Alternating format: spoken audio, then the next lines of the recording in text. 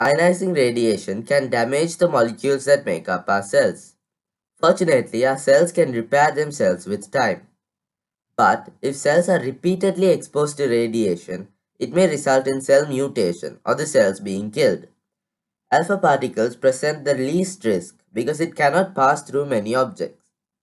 However, if an alpha radiation source is inhaled or eaten, it would pose a greater threat as it is closer to many cells. Beta and gamma radiation produce a great risk inside and outside the body because it can penetrate more. The longer the exposure to any radiation, the more severe the effects would be. When handling radioactive materials, certain precautions must be followed.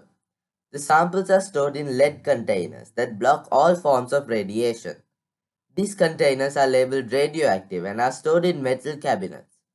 Samples are always handled with tongs, staying as far away from them as possible. The problem with radioactive materials with long half-lives is that they are active for many thousand years. So nuclear waste must be stored in sealed containers capable of containing the sample for a long time.